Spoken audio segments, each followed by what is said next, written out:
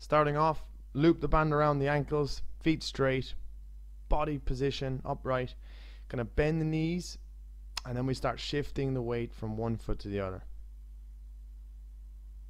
Now, the most important thing about this exercise is keeping body alignment. It's the hardest thing to maintain. So the knee has to be directly above the ankle all the way through. If it goes inwards or outwards, game over. You must focus through this. We can place the hands on the thighs at the start just to get the hang of this one. Keep that alignment all the way through. Toes pointed forward, and make sure there's a distance between the feet all the way throughout. Hands on the hips when you're confident, and we start shifting side to side. This is, you're going to really burn the outside of your hips. Wake it up. Really bring it to life and breathe throughout.